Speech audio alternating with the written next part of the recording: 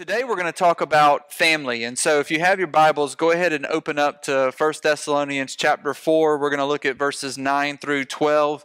And we've been in this book, sermon series, Building a Family of Faith, and we've not necessarily been talking about just our own family, while everyone here comes from family, but we've been talking about the greater sense of the word family in the New Testament, talking about the brothers and sisters who are in Christ, that we are followers of God, and by being a follower of God, that has placed us in a very specific spiritual family, and we know that specifically here at Brookwood Baptist Church, we may have guests and visitors who are visiting from out of town, or another church, maybe you haven't had services yet or something like that. But when we are part of a family, it comes with certain expectations, and so we're going to talk a little bit about that. But you may come from, like my family. My family, I have three younger brothers, a half brother and two step brothers, and we talk to each other every couple of weeks.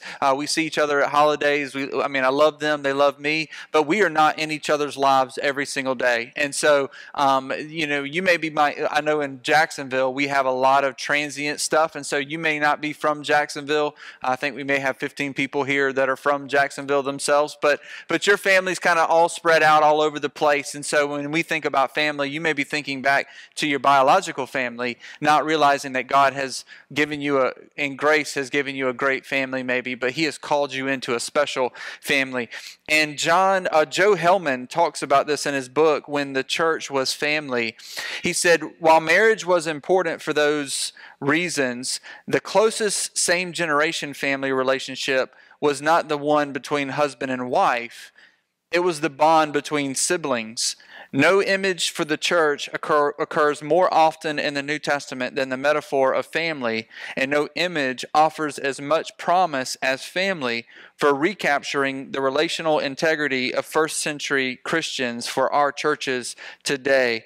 What he's saying there is that when we think about the church, don't think about the church in terms of we're all individuals a part of this group. What in reality has happened is we have become brothers and sisters in a greater family. And with that carries such an expectation and a responsibility to each other, that we love each other, that we work hard for each other, that we care for each other, that we bear each other's burdens, that we are quick to forgive. All those ideas that we have are grounded in the sense of the family. And so even if you didn't come from a family that has many or any brothers or sisters, or you didn't come from a family that is a fond memory of your brothers and sisters, that doesn't change that you are in a family of brothers and sisters, and this family is what we make it. This family is what we make it. We have that responsibility to each other. Jesus said the very same thing in Mark chapter 3, verses 31 and 35. He says, as he was teaching, and his mothers and brothers came, and standing outside, they sent to him and called him. And a crowd was sitting around him, and they said to him, your mother and your brothers are outside seeking you. And he answered them, who are my mother and my brothers? And looking around at those who sat around him, he said, here are my mother and my brothers. For whoever does the will of God, he is my brother and sister and mother. And so it's key to understand that that doesn't remove you. What Jesus is not trying to do, He's not trying to remove you from your biological connections and network of family. For many of you, you have a robust and great family to be a part of. But He's letting us understand that family in the sense of Scripture is not talking about what you're born into, but what you're reborn into. When you become a follower of Jesus and you pass from death to life, from old to new, one of the new things is that you're a part of the family of God. And so what we have here is a collection of brothers and sisters. We're not at our full force right now due to COVID-19 and other things going on, but we are, as members of this body, we are members of the same family of God. And so all families have legacies that they pass on. Some legacies are great and to be celebrated, and some may be a little more embarrassing, but every family has a set of legacies that they pass off. A family legacy is simply a belief or values or attitudes that are passed down from generation to generation through the messages that the children receive from their parents. And so you like I said, you probably have a family legacy that you are. I know I love when I talk and meet people in pastor circles that they're the fifth or sixth pastor in their family legacy, that their father and their grandfather, and they've got uncles and all sorts of people who are in that. We know that legacies such as military service are big in the city of Jacksonville. You're not, most of you, if you're in the military, you're not the first person in your family maybe in the military that you had those in your family go before you. In our day and age and election, we talk about immigration and becoming a citizen, and so a legacy of a family is just being hard workers and coming maybe from a different country, becoming an American, working hard to provide for their family. These are the type of legacies that we love to pass on. Maybe you have a legacy like my family, a little crazy, a little unwound sometimes, but those are all great legacies that we pass on. I think about, really, for my family legacy, I was trying to think about what a legacy would be that I picked up from both my mom's side and my dad's side. Would just be a strong work ethic. We have strong workers in our family and have for a long time, and so I appreciate that. And in times in which I'm feeling lazy or I'm feeling sad about myself or pity party, I'm reminded that I come from a long line of hard workers and get back up again. It's time to go to work. And so these things are true, and it's not just true for the biological family, it's true for the spiritual family. The Great Commission says, all authority of heaven and earth has been given to me. Jesus is talking to his disciples. Therefore, go and make disciples of all nations, baptizing them in the name of the Father and of the Son and of the Holy Spirit, and teaching them to obey all that I have commanded you. And lo, I'm with you to the very end of the age. This is legacy, family legacy type language, in which Jesus has come from the Father, passed on to his brothers and sisters the truth of who God is, and they spread this news, this gospel, to other people. Some believe and they get baptized, identify now as a follower of Jesus Christ, and they're taught to obey all that Jesus Christ has commanded. And this goes on, rinse and repeat, that the next generation of believers will rise up and they will preach the gospel to the next generation of believers, and they will rise up to preach the gospel to the next generation of believers, and so on and so forth. And so the family legacy of the spiritual family is that we make disciples. And today, we're going to look at two family legacies in particular found in our scripture passages. The first is a legacy of brotherly love, and the second is a work ethic. The first is brotherly love, and the second is a work ethic. And so don't shy away. As a preacher, sometimes I shy away from teaching what the Bible teaches for us to do, because we want to make sure that we are clear about the gospel. It is received by faith. We are saved by faith through God's works. That means that you can't do anything to earn God's favor, your salvation. You can't deserve it. You can't earn it. Any of those things that someone would teach you is contrary to the Word of God.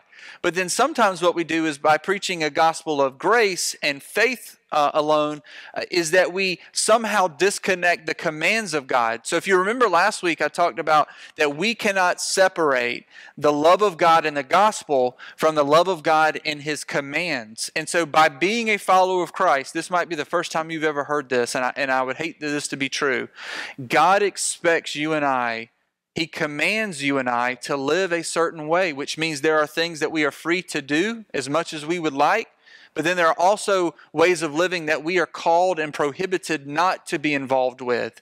And so we live in a day and age in which we are free to do whatever we want to do, with no one interceding, not the government, not parents, not the city, and certainly not God. And that is contrary to what the Word of God teaches. And so as we foster a family of God here, we have to understand that we don't just get the benefits of following Jesus Christ, we also get the responsibilities. And we have a responsibility to show brotherly love to each other and to have a strong work ethic. And so let's look at what... I spent the time writing this main idea, so I might as well say it. So it's going to be on the screen. As members of the family of God, we are called to grow in our love for the church and to be content in our work. All right? So this is where the sermon is heading this morning. And so the first thing we see here is that we have a family legacy of love. Listen to what verses 9 and 10 say for us. Now, concerning brotherly love, you have no need for anyone to write to you, For you yourselves have been taught by God to love one another. For that indeed is what you are doing to all the brothers throughout Macedonia. But we urge you, brothers, to do this more and more. And so we see here that he's writing on the topic of brotherly love. This might be something that Timothy brings back to him, that there's some questions, or they have sent it via Timothy, that they have some questions, but they're interested in brotherly love. And Paul just simply says, I don't need to write to you about this because you are doing this in a great way, not just for the church in Thessalonica, but for the surrounding region. And the only thing he encourages them that they would do this more and more. This word brotherly love is different from the word that we talk about mostly, and that's agape. Agape is a Greek word for love for the unworthy. It's the love that God has for us. We are unworthy of his love, and yet he still loves us. Brotherly love, though, is different. Brotherly love is the love, it's a special kind of love that exists between households. And so brothers and sisters love each other in a way that's very different. In my family, we see this as, we might disagree in our family, but we do not include anyone outside the family into that disagreement. If someone from outside the family comes to disagree towards us, then there is a unified front in dealing with that. And so that's a sense of how the Hearns get down with brotherly love. If anyone ever called and needed something, there would be no hesitant in my family to go and to be there with them, to help them no matter what. And so you guys know what it's like to be in a family maybe of brotherly love or brotherly and sisterly love. It's in the household of faith that we get to see that. Outside the Bible, though, this is in a love that exists. This is not something that is just for believers to experience. It's actually for children of the same Father. It's a love that unites them under a name. And so that's incredibly important. You think back to some biblical stories like Joseph. His brothers, they weren't very brotherly loving towards him. But later in this story, we see how they did come to defend him, that some in there struggled with the decisions that they made. Not because Joseph was a great person in their mind, but because he was family. And families take up for each other.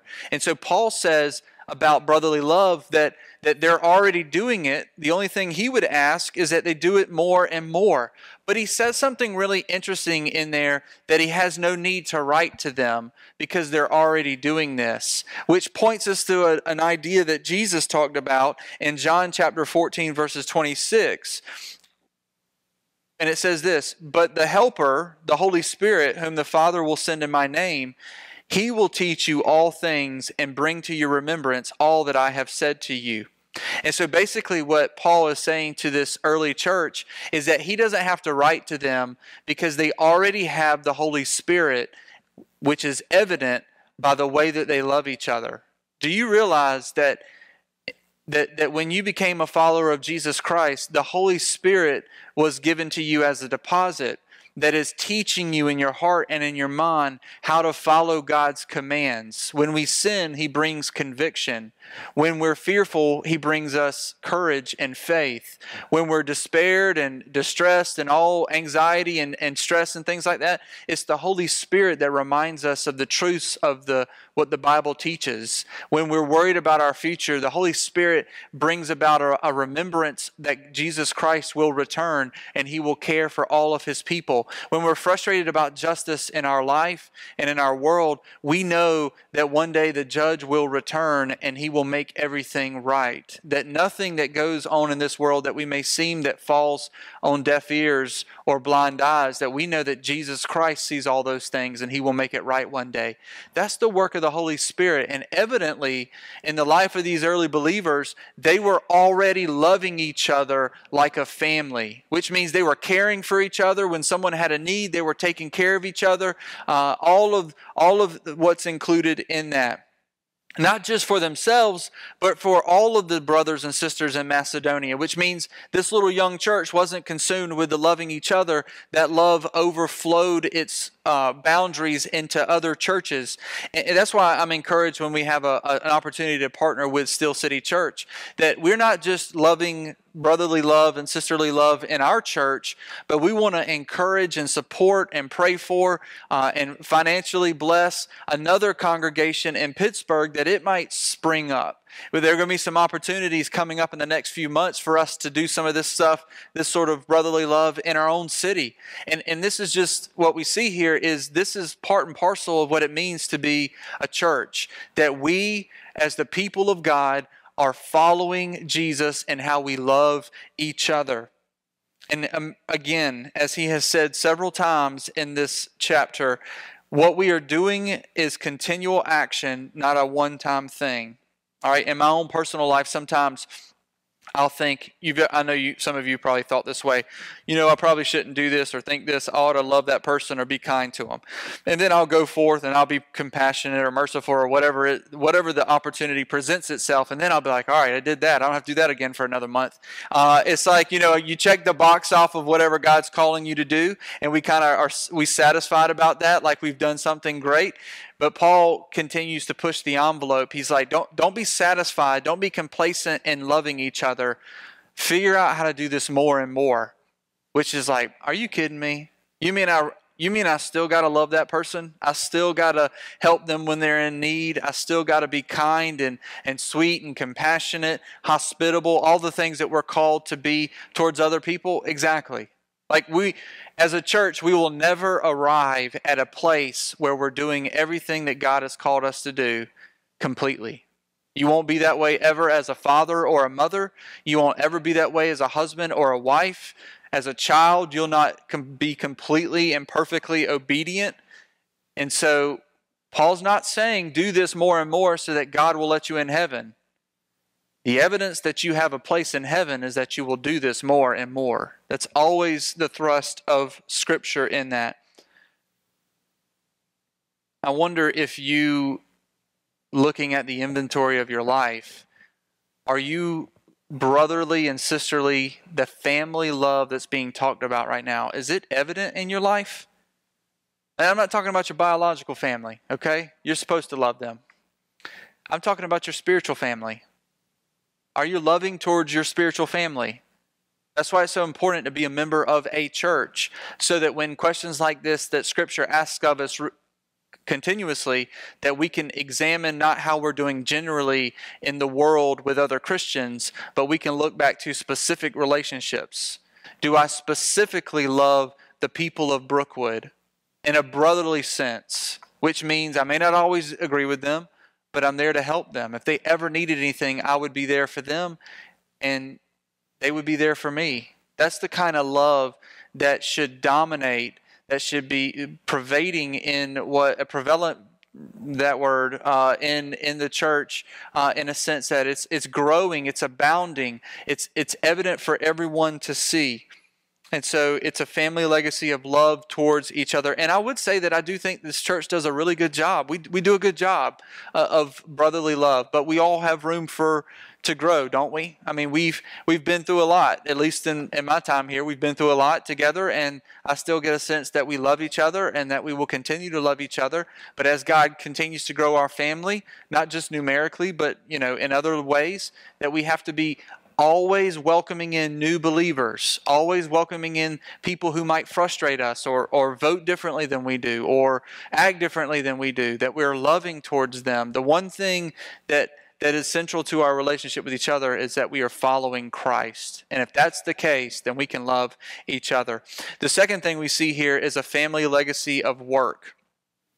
Verse 11 and 12 says, "And to aspire to live quietly, to mind your own affairs, and to work with your hands as we instructed you, so that you may walk properly before outsiders and be dependent on no one."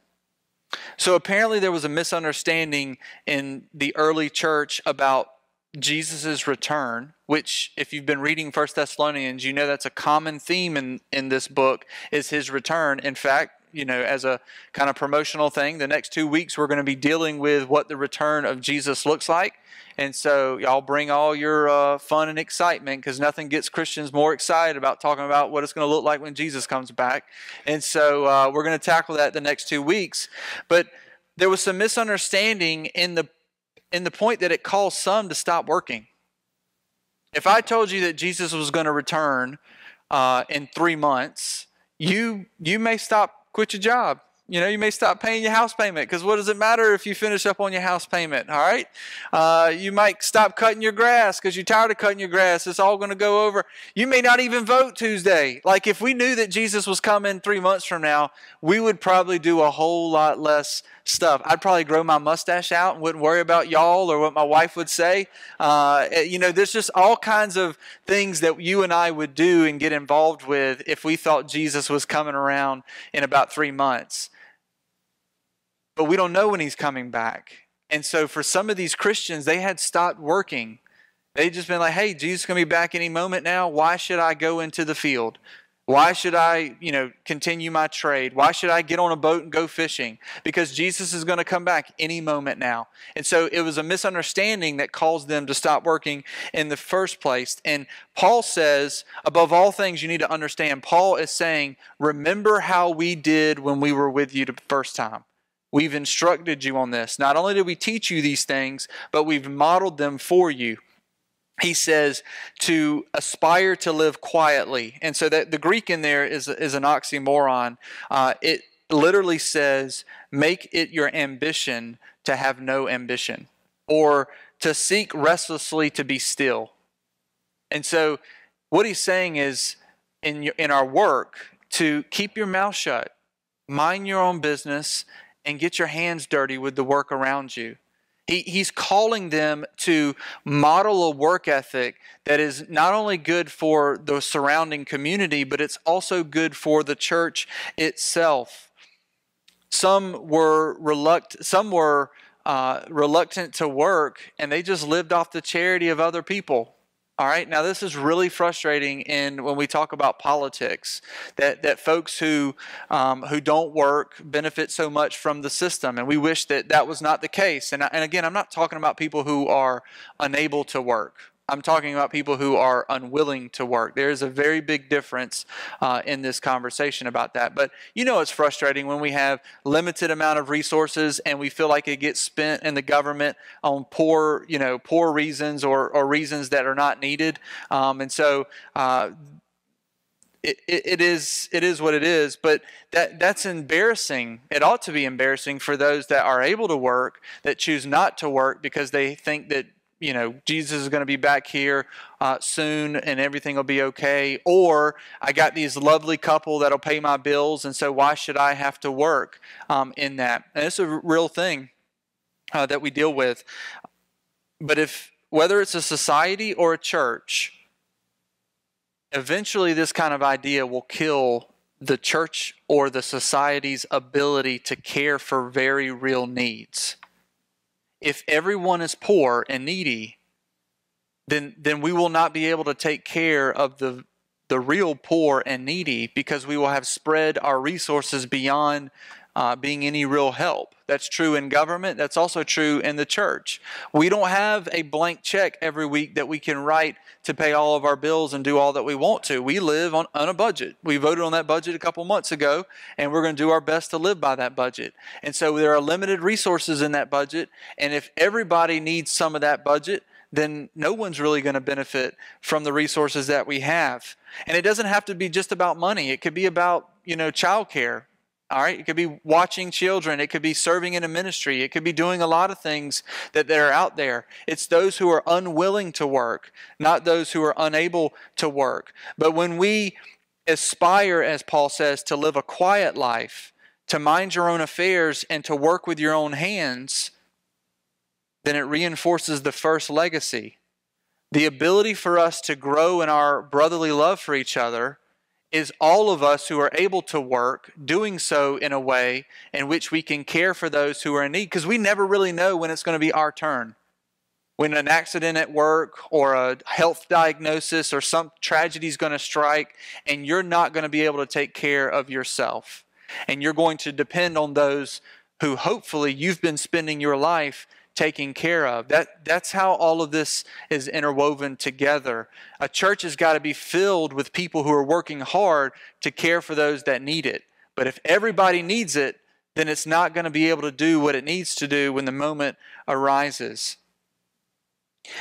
And this is a Christian work ethic. The Greeks frowned on working with your hands. They felt like that was labor, slave labor type work. Nobody wanted in this society wanted to work with their hands. And Paul was saying, no, the Christian church, the kingdom of God that is bursting forth into this world, has a long history of strong work ethic. You see, work was introduced into the world before sin. Work is not a result of the fall.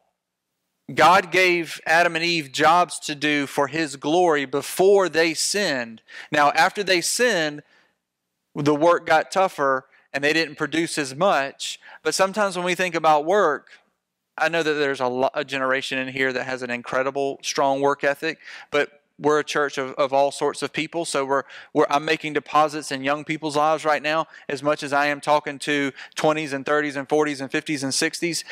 If we don't develop a strong work ethic, we'll never be able to do what God wants us to do. I remember coming out of college and just shocked at how little I made. All right, how much I had to work to get things that to get to a place in which it was normal to expect a bigger paycheck or some benefits or those type of things. When me and Katie got married, we lived in a house that I think it was like 800, 900 square feet. I mean, it was something. We could get on the other ends of the house and know what each other was thinking. That's how tight it felt. And that's a good thing. All right, that's a good thing you start out in that. We don't live that way now. She's got some places she can hide from me. But again, that's a good thing to work your way up through that. Work has a way of growing us, does it not? Getting up early in the morning and putting in a hard day's labor and getting home and being tired, that's a good thing for us. It produces a dependency on God. It produces an appreciation for the gifts that He's given us. It motivates us to work harder, to develop new skills, and all of that benefits each other. When we have a need, someone can come and help with that. You can't have that if nobody's working. If we're all staying at home waiting on something or waiting on someone else, then we're not going to be any good to each other. And that's what Paul is saying here. And there's two reasons why we want to have a strong work ethic. The first is that we would walk properly towards outsiders. So we're always living in a glass house. As the people of God, the world is always watching us. And so when we have a strong work ethic, it commands respect. The Southern Baptist, when a disaster strikes, that is when we are our best. When we send men and women to disaster areas to do meals and to clean up disasters and those sorts of things, that's when the world shuts up about not liking Christians and what they have to offer, because the work ethic that is present in the kingdom of God is so good for the world. And so it has that same effect. When we are a church made up of people who are working hard and able to help others, it commands respect from the world. A work ethic can do that when sometimes other things can't. The secondly, though, is that none of us would depend on anyone else. That we would not be dependent on anyone. So here's the thing. Paul doesn't want us all being lazy, living off the charity of other people. He wants us being self-sufficient, a sense of personal pride, a sense of integrity, a sense of ambition, so that we're caring for ourselves. And if we have a wife or a husband, we're caring for them. And if we have children, we're caring for them. And if we have older parents, we're caring for them, so that none of that taxes the system of the church, so that the church is free to care for those who are unable to care for themselves. Not for the rest of their lives, but for a season. That's why I love Philippians' place. They give a hand up, not a hand out, and they're able to spread those resources across many different families. If they were only focused on one family that just refused to work or refused to get help or refused to get themselves up off the ground and get engaged again, then they would only be able to help one or two families for the whole year. But they're able to do that because they're spreading that. And that's what Paul is arguing for. This is what the kingdom of God forces on us. And so why does this matter, that we might love each other and that we might have a strong work ethic? And how could this make an impact in our community? this week, I was able to finally sit down and watch a documentary. It's on Amazon Prime, and I would really encourage all of you to watch that. It's not suitable for the children. There's some language and interviews and images that are a little tough, but it's a documentary by Shelby Steele and his son, looking at what killed Michael Brown. And so Michael Brown was a teenager who was shot and killed by a police officer in Ferguson, Missouri. And so Shelby Steele, who's an African-American, done some great work on that, asked a question, what killed him, looking at a myriad of different things going on in society at that time, and really asked some really good questions. And so I was able to sit down and look at that. And so I've said this several times from the stage, a little surprised that I hadn't got any blowback yet. I am anti social justice and woke lifestyle right now. I think the church right now, in its desire to do a good thing, is doing a terrible thing. But that doesn't mean that we are not genuinely compassionate for persons and people of color who are struggling, who really are suffering specific instances of racism and oppression. I just don't believe that it's systemic. And so, but as a church, you can be in both places at the same time. You can resist what the culture is trying to ram down your throat and still do what God's calling us to do. And so it's a good documentary to help you understand, especially predominantly in here, there are a lot of white people in here, to get a perspective on on situations in our country that we just don't have. And I think he does a great job at exploring some of those things. And so he looks at what killed Michael Brown. And in the instance that I want to highlight is how after Michael Brown and government got involved in that and the aftermath, there were a lot of riots in Ferguson and protests, and they were all over the country. This really kicked off again Black Lives Matter, which again, of course, Black Lives Matter.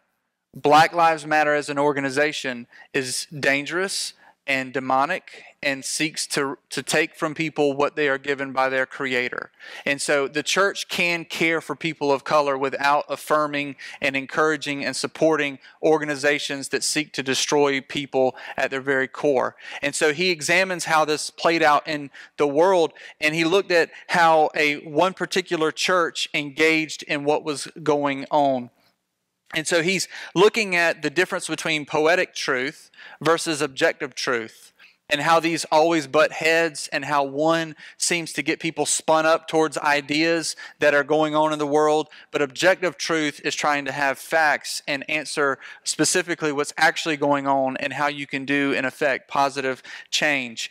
And so in the documentary, it highlights the work of Corey Brooks. Corey Brooks is the founding pastor of New Beginnings Church in Southside Chicago, does a great ministry there. And so one of the things that he did as he desired, this is an African-American man, moving into an area that is predominantly African-American in Southside Chicago, and he's seeking to help the least of these in our community, those living in government housing, suffering from crime and drugs and all sorts of things going on there. And he does a better example of talking about how all those situations spring up and how they are continued to be led along. And specifically, how he goes about his ministry, I think, paints a perfect picture for what Paul is calling the Thessalonians to do, and by extension us to do, impacts. And this is an exact quote from a young man who he's describing the first time he met Pastor Brooks. And again, I'm quoting word for word. I'm not trying to be funny. He says, "I'm going to be honest. I just did 11 years for the feds. I got some good street skills. My friends take me to church. And I'm like, who am I meeting? And they're like, you're going to meet the pastor. And I'm like, I don't want to meet the pastor. I just came home. They're like, no, you have to go talk to him because he runs our neighborhood now. And I'm like, he don't run no neighborhood I'm in. So we seen the pastor, and he was like, okay, I know who you are. I heard a lot about you. Glad to see you're home. But I'm the new sheriff in town. Do you really know what you did to your community? I'm like, no, what? He said, you tore your community down. And so this young man goes on to become a Christian and work side by side Pastor Corey Brooks in the ministry that he offers now. And I love stories like that when a man or a woman or a community or a church takes responsibility for the area that they live in and seeks to plant themselves there to see God do a great thing. And you're talking about this story in which there are those that are gatekeepers for everything in that community, and for a pastor to set himself up as a gatekeeper against those who have run that area. There's a lot of conflict. There's a lot of potential for a lot of disaster in that. But here's what I love that Shelby Steele ends his documentary with. He says, I wonder what have happened to Michael Brown if he had the opportunity to run into Pastor Brooks. That pastor and that church preaches the gospel. Not only do they preach the gospel, but they teach those families and those individuals and those children and those people that live in that community, they teach them the ethics of the kingdom of God, of how hard work is something not to shy away from, but to get developed in and to get involved in. And you see men and women, young people, older people, finding new trades and developing new trades and able to sustain themselves and sustain their families. And it's not just about what you can do in that environment to make yourself better, because this young man who was now taking advantage and making a lot of money off of his community for drugs is now leading other young people to know the Lord and to develop a work ethic and to take care of each other. In this documentary, you see there was this phrase that where this community was absent of any real fathers, now everybody calls Pastor Brooks their daddy, because this man loves them and he tells them hard things and he teaches them things that they can do. And again, this is not a church trying to make better citizens out of its people.